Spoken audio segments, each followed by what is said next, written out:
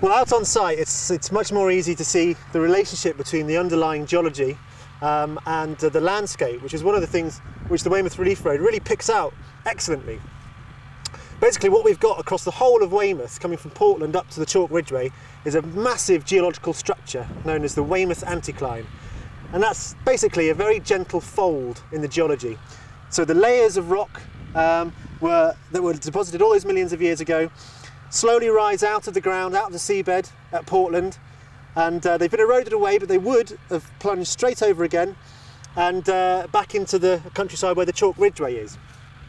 So from the southern part of the Weymouth Relief Road cuttings, right up to the top, all the layers of rock are all gently dipping to the north. And you can see that in the cuttings behind me, the layers of rock gently dipping to the north. And that's how, as the roadway has cut through them, we've gone from layer to layer to layer up to the youngest rocks in the chalk. Now, the way that relationship works with the landscape is, of course, it's very simple, it's very straightforward. The soft rocks get easily eroded, so they form the valleys, and the hard rocks don't get eroded so quickly, so they form the hills and the ridges. So the Southdown ridge is made up of the Corallian rocks, which are layers of hard limestone and sandstones, and with some clays in between as well. And then you go into the very soft Kimmeridge clay, and that's where Littlemore Valley is. And then as you go up towards the Knoll and Binkham Hill and the Hairpin Bend on the Old Dorchester Road, you're getting into the harder Portland stone and the Purbeck stone. And then of course you get into the massive chalk layers, and those create the Ridgeway.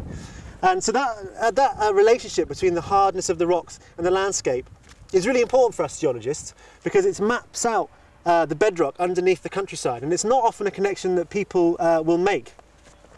Now behind us, this cutting is the important one for the geologists, because this is the one we want to try and retain. The other cuttings, the layers of geology aren't really that suitable to be able to retain any of the rocks exposed, but here they are. I already mentioned that there's a lot of changes in the geology of the Corallian, where you've got layers of soft sand and hard sand and limestones and clays all interbedded. So within this cutting, we've got several layers of harder rock. Now we can't really do much with the softer layers, but the harder rock we can kind of etch into, make a little terrace and keep that exposed. And that's what we're hoping to have. So eventually, hopefully, you'll have this very, very striking exposure of geology as these layers run down the whole course of the cutting and disappear underground. And then as you work through, they'll give way to different looking terraces. And because the harder rocks all look very different, all the geology exposed will look very different as well as you drive through the cutting. Now, one of the layers, to give you an example, is made up of something called the Osmington oolite. And this is the kind of thing you would find exposed at the beach down at Osmington Mills. And oolite is a kind of limestone made up of tiny little balls.